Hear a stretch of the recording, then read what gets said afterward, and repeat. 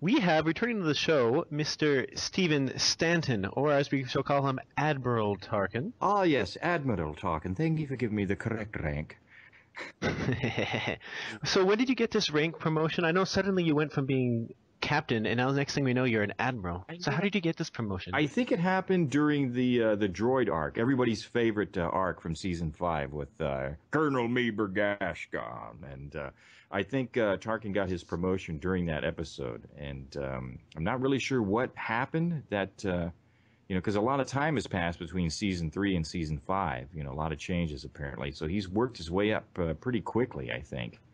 But yeah, I think you'd have to ask Dave Filoni to find out exactly what the circumstances were about that. There's probably a backstory. I'm sure there is.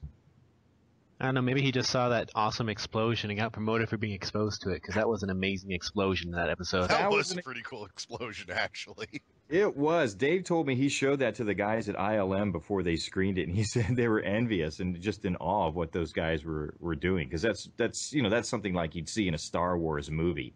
You don't expect to see something on that level in the Clone Wars. It was great. I remember when they sent me the screeners for those episodes, I watched that explosion over and over again, and the sound even wasn't even mixed yet, and it still looked great.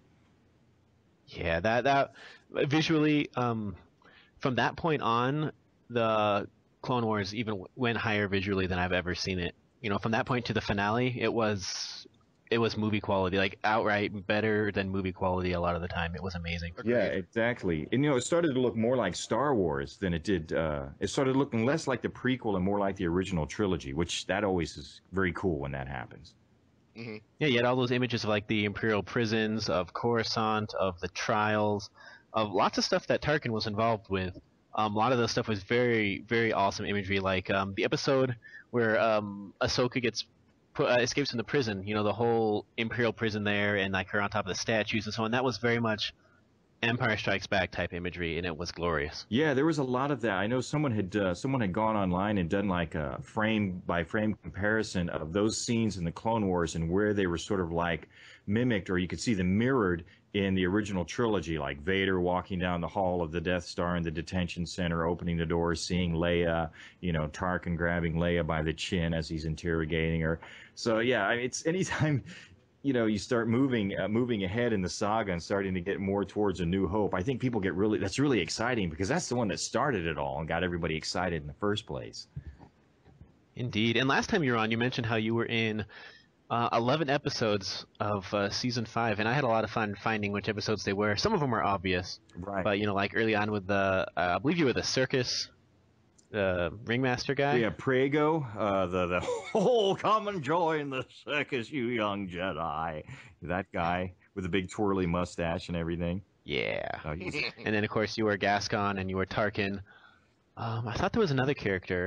Let's see. Well, there probably was. I mean, they didn't show the Clovis arc. I was in that, but that got I think I got pushed aside to make way for the Young Jedi arc. Yeah, I can't remember offhand. But yeah, there was definitely a lot of episodes in season 5 that I got to participate in, when it was a lot of fun to do that. It's kind of hard sometimes to figure out, because you'll get scripts and they'll be numbered one way, and then you end up shuffling them around in the season. Like I remember working on season 5 and getting episodes, that had an indication that it was maybe a carryover from season 4 or whatever. They must write all these things and have a giant stockpile of them, and then start choosing their arcs and getting the flow of the season and everything like that. So sometimes there's some mixing and matching, but that goes on with every TV series.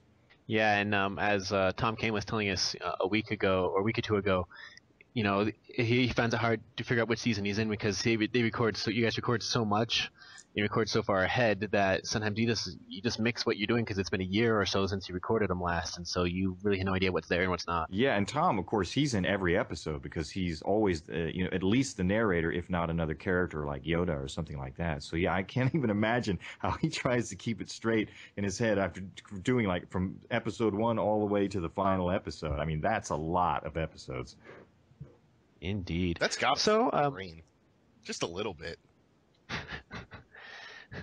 Yeah, well, yes, it does. So I guess one question I got to ask is, season 5 is officially the last full season of the Clone Wars that we're going to get. We might get a couple arcs or something in season 6, whatever they call bonus content. So how do you feel about the way the Clone Wars went out? Well, I think if it had to go out, I think it couldn't have gone out on a better set of episodes. I think it really went out with a bang. I mean, those things were so packed with not only action but emotion and just everything that I think people love about Star Wars. Guys, when you watch that sort of swan song episode, I mean, like I said, I don't think they could have gone out on a better episode. I mean, I think if they'd really had to top that, that'd be really difficult to do. I mean, that was just a tremendous arc in general, and the finale episode was just top notch all the way around.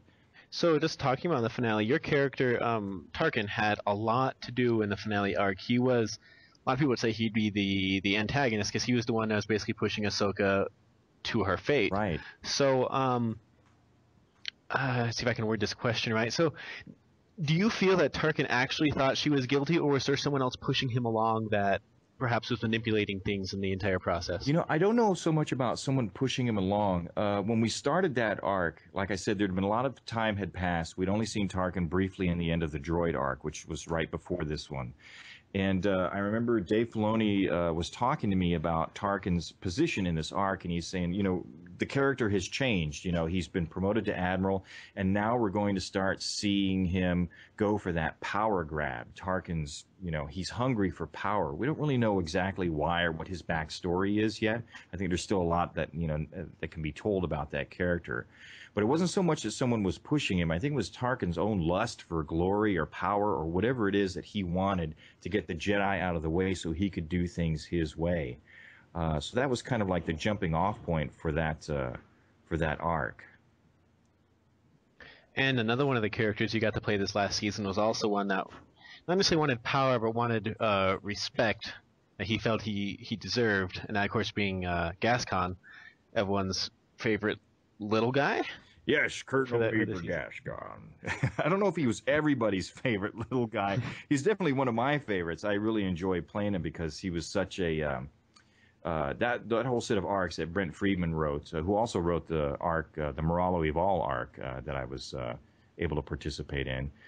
Yeah, we love Brent Friedman. He's supposed to have been on the show a while ago, but our request since December for him and with Lucasfilm's been lost, and so we're just waiting, and we might have to wait till he's done till his contract is done. But yeah, Brent he's a great guy. Yeah, we want him on. No, he's definitely a great guy, and he writes some incredible stuff. And the Gascon arc, if you saw the interview with him on StarWars.com, he kind of lays it out for you where George said he wanted to do an arc or at least an episode that was about nothing. And, it was kind of like everyone backing their chairs away from the table, none of the writers wanting to touch it. And he kind of dove in and did that. And, that was one of the... I've mentioned before, it's one of the great things about having a television series. You're not locked into like a 2-hour, setting where you've got to tell a story and you can't have a lot of extraneous material. Because the Clone Wars is about everything that happened in the Clone Wars, you could go off on these, these tangents and talk about different things that happen and take a risk. And I thought they took a really big risk with this, and I was really glad to be a part of it because it was so much fun to do that character and just, do something that was so out of the box, so to speak, for Clone Wars.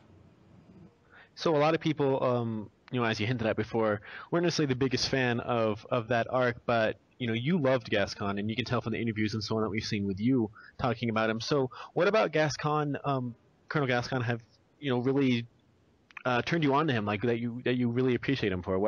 What is he like that everyone should really appreciate him for? Well, I just think because he's funny, for one thing. I mean, there's a lot of humor back in, if you watch the original Star Wars. I mean, the prequels are much, much darker than the original trilogy. I mean, there's a whole, it's a different sort of take on the saga that you're watching in the prequels. But if you watch the original Star Wars, there's so many laughs in there, whether it's 3PO or, Han and Chewie. And, there's a lot of humor in there. And, the Clone Wars, I think, I think those episodes kind of brought back a lot of that sort of swashbuckling sort of humor that you got from the original Star Wars, and kind of reminded people that Star Wars isn't necessarily all a dark tragedy. That it does have its moments of lightness and definitely a lot of humor in it. So I think that's part of the reason why I like playing that character so much, because he was just.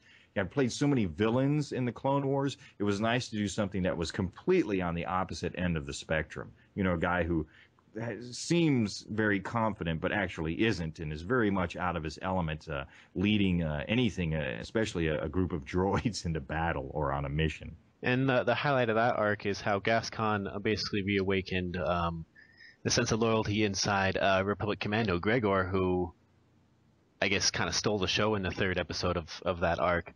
So, let's see if I can word this right. I have it worded here, but I don't think it's appropriately worded. But so with Gascon, the whole point of it was he had to find who he was himself.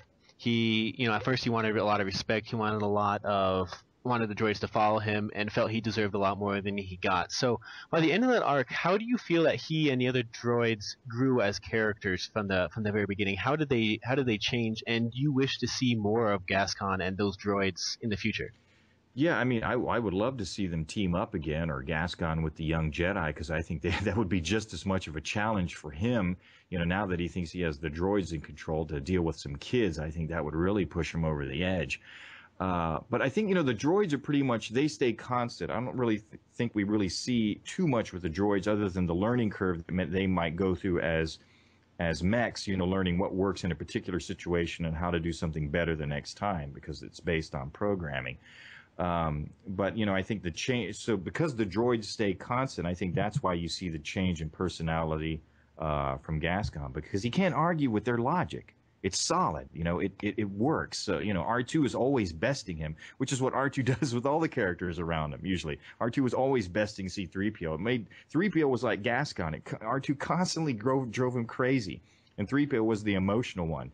So, I think, that's where you get to see the big character changes between Gascon and somewhat with Wack, because Wack finally gets, he teaches Gascon, and then he gets the respect that he longs for, and of course, and so he becomes a much more responsible droid once he's gotten Gascon's respect. So I think there you go. That's a long answer. I don't even know where the question started anymore. It was a good answer for a long-winded question. It was a good answer. Yes, I will have to agree with that. Yeah. So yeah. No, go ahead. Go ahead. So unfortunately, Lucasfilm and Disney decided to not continue the Clone Wars as we know it. They did say we're getting bonus content, whatever that means. So from what we've heard, Season 6 was basically recorded, and we know work was well underway on Season 6. Mm-hmm. So do you have any hints or ideas of stuff that we might be getting with those bonus content, or any ideas of stuff that you hope we can get, or character resolution that we might get, anything like that the fans might be able to grasp onto? Yeah, I don't know. I mean, it's really, they recorded so much material, and all of it's good as far as I'm concerned. So, I have no idea what it is they're going to, who knows, maybe they'll marry a whole bunch of stuff together and make DVDs. Maybe it'll be released theatrically. I think the options are wide open. I think we just kind of have to wait and see. Right now, I think, because the Clone Wars is wrapping up, and I can understand why they would want to do that. 2015 is not that far away. And, we've got how many motion pictures in the works now? 5? Five? Yeah, 5. I doubt they're going to come out in 2015. That seems rather optimistic. That's a lot. That's a lot of stuff to start getting excited about. I remember when the original trilogy came out. I mean, when the first one came out, it was kind of like, well, what is this thing? I guess I'll go see it. It looks kind of weird. Or, it was described as, this farm boy who's being held by a wizard to go rescue a princess, and then helped with 2 robots. And, I remember reading the article in the paper, and the picture of the 2 robots was wrong. They showed 2 stormtroopers, and I thought, well, okay, this is another one of those low-budget science fiction things.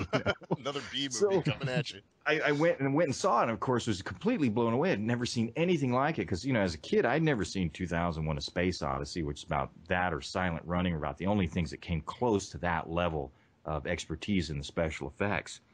So, then that thing comes out, and then all of a sudden, we hear there's going to be a sequel. I remember just everyone waiting, the electricity, because, without the internet or things like that, you're always waiting on some TV show or some newspaper or behind-the-scenes movie magazine or something to give you the little, the clips, not clips, but, the photos from on the set and stuff. And then I remember specifically Return of the Jedi because I had already moved to Hollywood, and I was working at the Grauman's Chinese Theater on Hollywood Boulevard, which is where Star Wars, the original one, premiered. And the third one was going to premiere at the Egyptian Theater down the street. And I remember walking to work down Hollywood Boulevard, and people camped out on Hollywood Boulevard with sleeping bags and all their food and everything. And Lucasfilm was putting money into the Egyptian Theater. They were redoing the sound system, and I think they were upgrading, the seating and all that kind of stuff. I mean, just the buzz just in the air, it was palpable. I mean, that kind of electricity, I think, is once again going to be right around the corner. I think I love the Clone Wars. I'm so glad to be a part of it, but I don't want to hang on to that because I know there's really good stuff coming.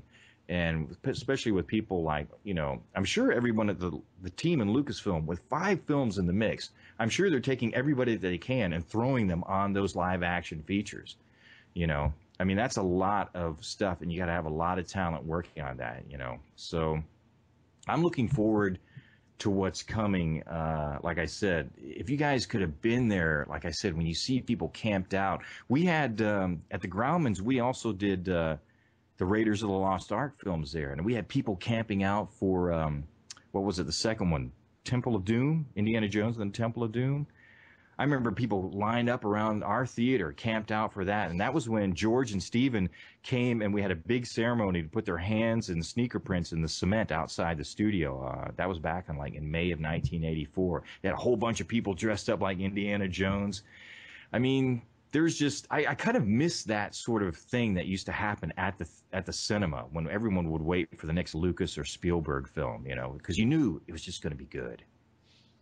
Oh, for sure. And I think, getting people like somebody like J.J. Abrams, because when Super 8 came out, I watched that film, and I really felt like I was watching a throwback to a Steven Spielberg film from the 1980s. It just had that same glossy, polished feel, everything about, Spielberg's films from that time period, whether it's, E.T. or Close Encounters or, you name it. I mean, I love that feel was definitely there, kind of like with the Poltergeist films that Spielberg produced, You could still feel that the Spielberg touch coming through on those films, even though he wasn't directing them. Oh, yeah, no, totally good, especially on Super 8, because I remember when I went to go see that in the theater, I was watching it, and, I think maybe about a third of the way through the movie, I'm sitting there, and I'm just like, wow, I feel like a kid again. This Definitely. is so awesome. I love that movie. No, I got that feeling, too, especially since I was a Super 8 filmmaker as a kid. It took me back 2 times, to doing that as a kid, and then watching a film. It's like, yeah, I remember this. This is like when I came out to Hollywood, and these are the kinds of films that were being shown here. You'd run over to the Cinerama Dome or the Grauman's or, the Warner Triplex on Hollywood Boulevard. Those are 3 big places in Hollywood where you'd get really cool movies opening up. Stuff like Back to the Future. I remember seeing that at the Cinerama Dome. I must have saw that a gazillion times. I think I watched it and immediately went out to the box office and bought another ticket for the next show and sat down and watched it again. And I didn't even have to do that, but because I was working at a theater at the time, and we all had all the theaters along Hollywood Boulevard in that area all had agreement that you would pass in each other's employees to, each other's theater, just as a professional courtesy. And I didn't even have time to do that, to contact the manager. I just went out and got a ticket and watched so I'm waiting to see that film. But yeah, I'm kind of I'm hoping that kind of experience comes back again with the next trilogy coming up. I think it definitely has the potential for it. Oh, well, we know you've worked a lot with Disney, and, on that note, we were actually wondering, what your take is on what Disney's going to add, or what it does add to Star Wars to maybe help, I guess you could say maybe ease the fears of some of the Star Wars fans who are maybe a little bit leery of it, or maybe even feel like they might have been burnt with, the recent rash of project cancellations and, the video games that have been put on hold and things of that nature. We're just wondering, what's your take on it? Well, I do work a lot with Disney. In fact, I have a new series starting up with them. Something not Clone Wars related, something else. And they're a very big corporation, but sometimes you may not agree with what they do, but they always seem to pull off.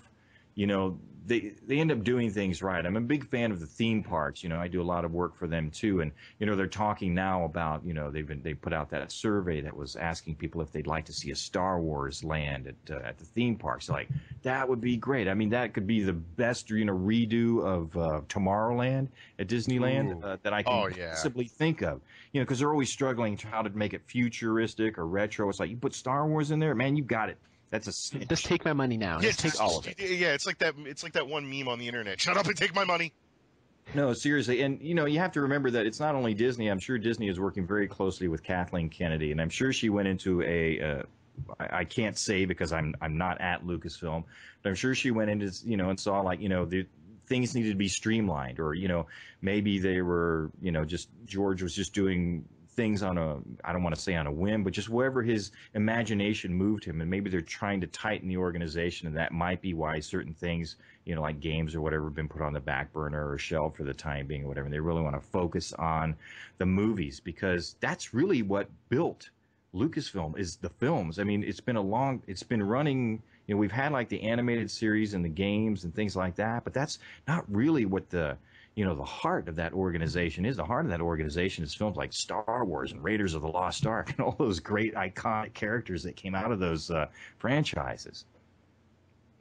I can definitely agree with that. I mean, I trust Disney. Like I say, I may not, myself and other fans, we may not all agree or like, no, why are you doing this? But, I'm sure they have a much bigger plan in mind, and, they want to move forward on it. I was actually really surprised that so soon after the purchase came that they immediately announced, we're going to be doing films. I mean, I'm like with a lot of other people thinking, well, we're never going to see another Star Wars film made again in my lifetime, And here it is, now we're not only seeing another one, I'm seeing, that final trilogy that's been talked about for so long.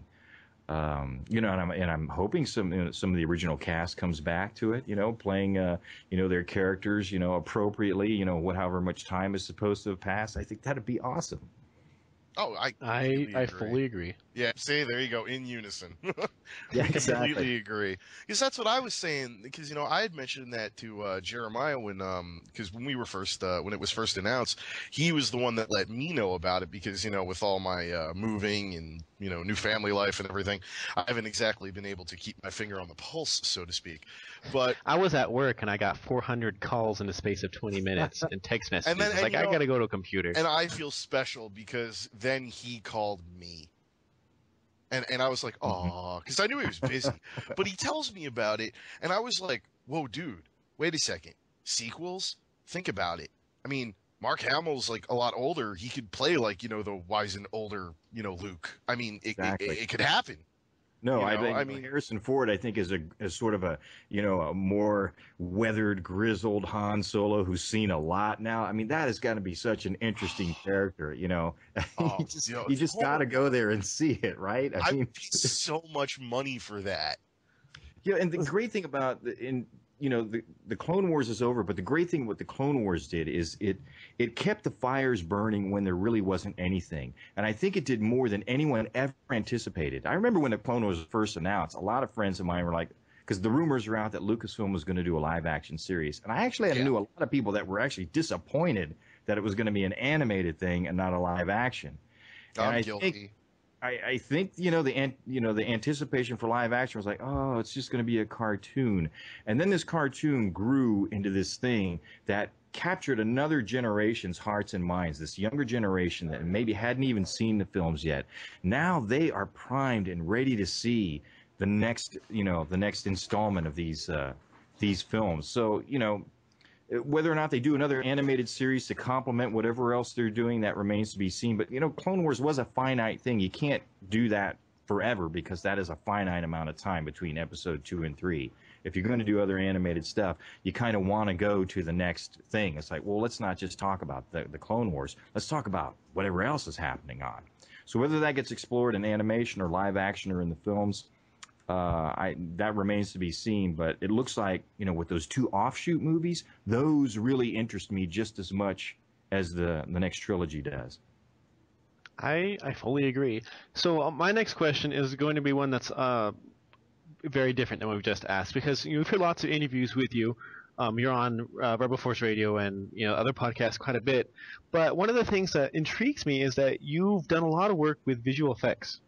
Yes. Even on your Wikipedia it says you're a voice actor, a voice match, but you're also a visual effects person. So why don't you talk about your work with Boss Film Studios and Tibbet Studios? Yeah, back in the day, before I was able to get into voiceover and didn't know how to do it, and when I was struggling back in the 1980s, I had been making films on my own at home, back home in Florida, and when I went to film school, I really wasn't as focused as I should have been. I wanted to do everything, and unfortunately, I went to an incredible film school called Columbia College that's now, it used to be in Hollywood on La Brea Avenue next to Red Fox Studios and Mole Richardson, the big lighting, film lighting company. They're now out in Tarzana, I believe, in the old Panavision building. But in there, I got to meet and got taught by all these incredible teachers, like Gene Warren Jr., whose father, Gene Warren Sr., did When Worlds Collide in the Time Machine. Gene Warren Jr. was working on the visual effects for the Terminator, the original one, while he was teaching our Cinematography 3 class. We had people like Pete Gibbons, who had been one of the original engineers on the Cinerama camera system, was also like head of visual effects at Universal Studios. He was another cinematography teacher. So my love for visual effects, the fire for that started to really grow in film school. And for my final project, they actually gave me like they paid for a separate camera package so I could have a stop motion unit doing this in a live action unit, so I could have 2 units going together to do my final project, which was really unheard of at that school at the time. But Al Rossman, the head of the dean of the cinema department, he was this hardcore New Yorker. He's like, Stanton, if anybody can pull it off, you can. So my hat's off to that guy for doing that. But when I got out of film school, like I said, I still didn't really know how to get into voiceover. I had been doing things for people in narrating and stuff. But I went with another one of my loves, which is visual effects. And I did get a chance to work for Richard Edlund over at Boss Film when that was around in Marina Del Rey. For those of you out there, your listeners that don't know who Richard Edlund is, he was one of the original guys at ILM with John Dykstra that did the visual effects for Star Wars and went on to do Raiders of the Lost Ark and all kinds of stuff. And then went on, opened his own company. He took over... now his name escapes me. I can't believe it. Doug Trumbull's company, EEG. And Doug Trumbull, of course, did 2001: A Space Odyssey and Star Trek: The Motion Picture. He took over Doug Trumbull's company in the Marina and started doing his own films like Ghostbusters and Die Hard and things like that. And I had a chance to work with him, so I took it and got to work on films like, Batman Returns and Alien 3. What else did I work on over there? Cliffhanger, yes, the Stallone picture. That was a lot of fun. Oh my gosh, there were some crazy pyrotechnic happenings that happened on Cliffhanger once, where we burned the entire cliff set down to the ground, melted a camera pretty much. Yeah, it was crazy times, because this was sort of just the very beginnings of the digital era. And as a matter of fact, I worked with the head of the CGI department, Jim Riegel, who went on to won numerous Academy Awards for his visual effects in the Lord of the Rings trilogy. The CGI department at Boss Films was literally Jim Riegel, a college student that was working there for free, and then they threw me into the mix too, because I had a film background and they needed somebody in the CG department that knew film. So I was kind of like the liaison between the film end of the studio and the CG end of the studio. So I was really there on what they call the bleeding edge of that technology, where we were, trying to do literally the impossible. I remember in Alien 3, there's one digital composite in there, and it's at the very end of the film when they throw after the alien comes out of the molten lead, they throw the cold water on him, and his head cracks, and you see this crack go through the alien's head. And that was our very first digital composite. It was we scanned in the background plate of that alien, And then Mauro Maressa, who was an old-time animator, he wasn't old, he was just what I'm saying, old-school animator, went on a on a light board and he traced this crack, frame by frame, drew it, animated it, and then I had to put up a rig on the CG scanner to scan each one of these frames of this crack, this animation, and then Jim Riegel and I can't remember who else worked on it. They composited that onto and it was only 24 frames long. But there it was, our first digital composite ever.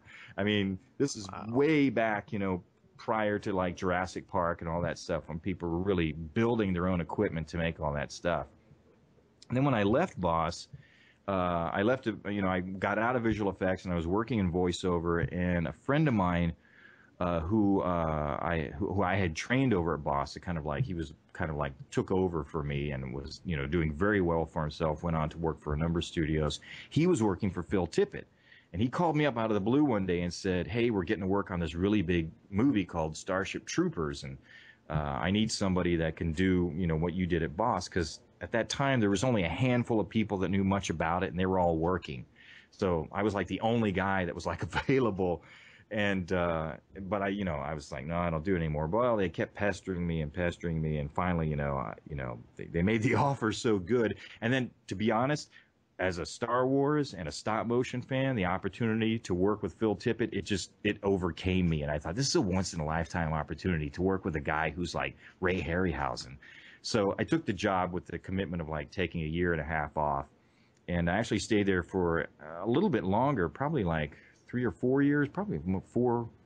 I can't remember exactly how long, but after Starship Troopers was over, I said, I really want to get back to voiceover. They said, we really like you to stay. And I said, well, if I can continue my voiceover career during the day, I'll come and work for you guys during the evening. And they said, fine, no problem. So I ended up staying there and had a great time. Actually got to meet Ray Harryhausen on a couple of occasions because he was friends with Phil. So yeah, incredible times, a really, really hard work doing that stuff. Wouldn't change it, wouldn't do it now, but I certainly wouldn't go back and change anything. Those are really once in a lifetime experiences. Yeah, because you got to work with, on a Fincher movie, you got to work on a Tim Burton movie, you got to work on Verhoeven movies, you got to work on Michael Bay movie, you got to work on with a lot of big time directors in their films, and that's an experience that a lot of people don't have, especially people that do voice work, because I don't know, a lot of them tend to seem to start it when they're a kid, and then that's what they want to do, and they go into radio or something. Well, you did special effects, and that's something that you don't get a lot of. Yeah, I mean, like I said, I had a lot of different passions, and like I said, I was really wearing myself out at one. I mean, especially after Tippett, because I was doing voiceover and visual effects, and I was completely exhausted. By the time I left, I said, I really have to make a decision. And of course, my first love is voiceover. So, I bid them a fond farewell and thanked them for everything. And, but really went back to working in voiceover. But I don't know how many times you guys have interviewed people in the visual effects industry on your show, but to people out there listening, it is probably one of the hardest jobs out there. I think it's even more grueling, and now that it's digital, the whole point of doing computers was supposed to make everything easier and cheaper, and it just didn't exactly. Just because you could do anything with a pixel, people started coming up with ideas that they never would have come up with on their own. I remember reading a Boss, the original script for The Watchmen, and it had gone around town. I think at the time Terry Gilliam was attached to it, and it just kept going around town, and everyone said it can't be done. It cost $1 billion to do the special effects that this script calls for. And it was a really great script, very different, especially the opening was very different from, the one that we ended up seeing. But, thankfully digital came around, and the photo optical, effects kind of have gone off to the wayside, and anything became possible. But then you started seeing people, working on a shot, like, oh, I'm working on, take number 52, and now I'm working on take 152, because they can keep going in and changing something over and over and over. It's not like in the old days, you're going to blow up a model. You got one shot and maybe 5 cameras watching it, and you blow it up, and that's it. If it didn't work, it's really expensive to redo something. But digital, yeah, you just send the artist back to their desk and keep having them do it until they get it right. You really have to have an iron stamina to be in visual effects these days. Yes, and I, for one, salute our future robot overlords.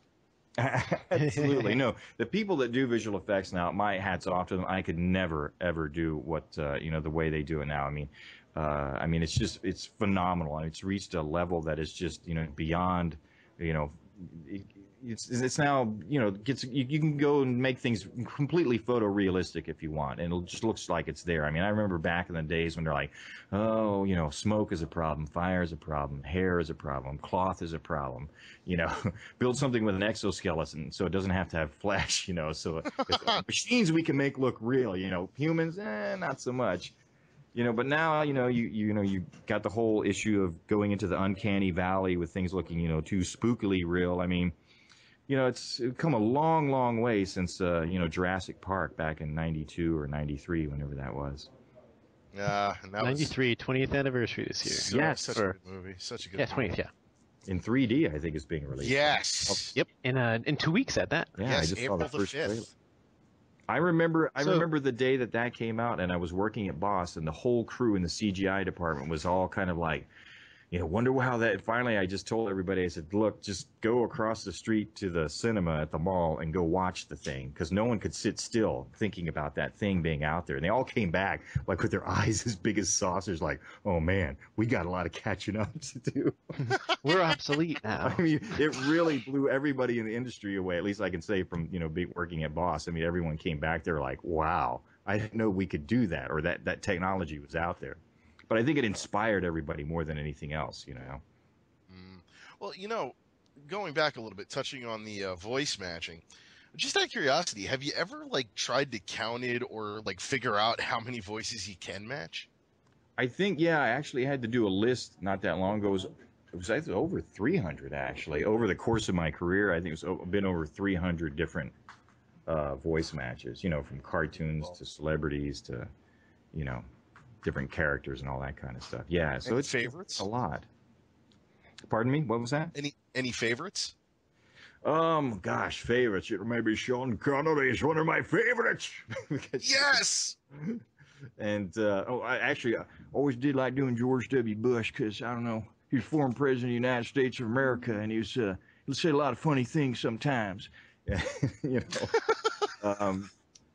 Let's see. There's got William Shatner, it's all in the shoulders, the game, to do the video games, the danger, the risk, the travel time, to do a voiceover at a studio, that kind of stuff. you have to do it physically, there's a physicality that goes in with a lot of those, but otherwise they just don't work because you have to do, the physical man, like, Rich Little, would always do Johnny Carson and get all the stiff and ramrod and do all the positions. Are you ready for this? You want to hear this? True story. That stuff. You got to, even while I'm doing that, I'm doing the things with my cufflinks and all the stuff. Your younger listeners won't understand that. Go. I got that one. Dean Martin pencil Brothers thing. are all there. It's when the Johnny Carson tapping the pencil. Yeah, or even the cartoon ones. There's plenty of those in there. You're doing everything from Tigger, for the Disney Studios. Oh, yeah, that guy. And let's see. Snagglepuss. Exit stage right. Oh, it's one of my favorites. I try to do that one all the time, but it never comes out right. Yeah, he's a tough one. You got to be. You got to get the. Wait a second. Since we have you on and you know how to do it, maybe I can do mine for you and you could gauge it for me. All right, let's hear. Let's try. Let's hear how you do it. Oh, exit stage right or left even. I think there's got to be a little more. It's got to be drawn out, and you have to hear the breath even, and it has to go, like the way I'm doing it. I'm gonna have to listen to this and work on it. That's awesome. Well, that's all I ever did. I mean, and that is the key to all this stuff. I mean, that's why if I haven't done a voice, even like let's say in the Clone Wars, it was like 2 years since I had done Tarkin. I really had to go in there and get all my reference going and decide what I was going to do and if I was going to keep it the same or change it up. And I wanted to change it because, he was getting a little more power hungry. So I thought I'd go with that more sort of, that very sort of short staccato sort of delivery. I'm short tempered. I don't have time for this sort of thing, but still the younger version of the Peter Cushing, Grand Moff. But yeah, you have to practice. If you don't practice it, you know the cobwebs start to go there. And I've been in plenty of voiceover sessions where you're in doing an animated series, and this will be a character that maybe somebody has done for a couple of years and haven't done it in a couple of years, and they'll bring out the reference and play it for you because as voice actors, we're doing a cartload of auditions per day, and then multiple jobs per day sometimes, and then a lot of time goes by, and then, it gets all jumbled in your head. I remember Neil Ross telling me that back in the 80s when he was doing like, it's either 80s or 90s, he had like, 8 or 9 cartoon series going simultaneously. He used to have to put a cassette tape in the car on the way to the job and, make sure he was doing the right voice for the right show, Yeah, no, I hear you on that one. Or else, like, you could be sitting there doing Snagglepuss, and the next thing you know, it turns into Sean Connery, and you have no idea how it happened. Yeah, you do have to stay focused, especially when you're doing multiple roles on a show, which is usually the case in animation. Unless you're like, the main character and you've got a lot of dialogue. Most of the time, you're doing at least two characters, sometimes 3. And when I did G.I. Joe Renegades, I played Tomax and Zaymot, and I had a lot of scenes where those two were just talking to each other, and they decided to just record those in real time. So it wasn't like I did one voice all the way through and then went back into the other. I keep switching back and talking to myself. So they're making you ping pong. Exactly. Which you really have to stay on top of your game to do that kind of stuff and do it successfully. So you don't, accidentally do the wrong voice and for the wrong character. And sometimes you'll see that in, sometimes you'll watch old cartoons and all of a sudden the wrong voice will come out of like a character. And you're like, wait a minute, what happened? Did the animators mess up? Did the actor just forget? Suddenly the animator suffered a fatal heart attack. So I guess we're going to begin wrapping up a bit since we've taken quite a bit of your time. So I guess we're going to ask now is what have you been working on recently other than Clone Wars? Because I know you had a game that you've been talking about quite a bit. So what have you been working on recently, and what are some current projects that you can promote to the fans? Well, let's see. Well, like I said, I do have a new Disney series coming out. I can't really say too much about that because it's still in the very early stages of recording the episodes for that. But it's a lot of fun. A lot of good characters and a lot of great cast, an incredible cast. People like myself, Maurice LaMarche, Billy West, Kevin Michael Richardson, Bill Farmer. We're all involved in this. The Cave, the video game you were mentioning that just came out from Double Fine. Ron Gilbert directed that. That was just so much fun to do. If you like the Double Fine games like Psychonauts and Jack Black's Brutal Legend and things like that, I definitely recommend checking out The Cave. Double Fine stuff has got such a really interesting, quirky sense of humor, and the stories are so good. I'm always excited when I get to work with those guys on something. Of course, I've got new government issue Joseph stop motion video came out, kind of putting that series back into action again on YouTube. So if you're fans of Joseph, Hamish, Cappy, and the other characters on there, Gustav, go check that on YouTube. They're hilarious. Great one where they're Joe just he's reviewing the DVD of The Hobbit that just came out. So that's very current. There's always commercial work going on. I've got things for Blue Cross and Chili's restaurants and a number of other, I'm forgetting the products that I'm working on right now, but sometimes there gets to be so many that you do.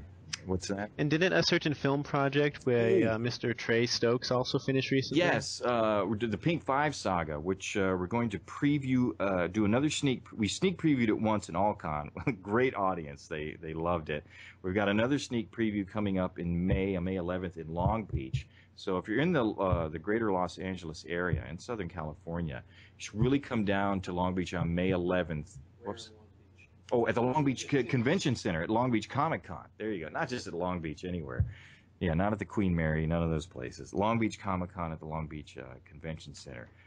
If you're around on May 11th, please stop by and see the screening. We're always looking for for more feedback, so Trey can tighten that up and get that thing finalized. It's looking really great, and I was really glad to be a part of it. In that, I play on screen old Ben Kenobi, and of course, the evil Emperor Palpatine, which was a ton of fun to play that character. And yeah, I'm looking forward to seeing the finale. I haven't been able to see it yet. And didn't he also say, because he got enough money in his Kickstarter, that he's also going to work on a prequel episode or a prequel mini episode? I think he was talking about possibly doing some sort of, kind of a prequel, maybe trailer, teaser, something like that. But the main focus is right now is to get this bad boy finished, because this is 10 years. This marks the 10th anniversary of the release of the original Pink 5. So this is wow, it has been 10 years. And if you see it, I mean, you'll be blown away by it. I mean, you feel like you're watching a Star Wars movie. I mean, the special effects are right on par, with the stuff that you see, coming out of ILM. It's, phenomenal. He's got a bunch of people, from the industry that volunteered to work on it.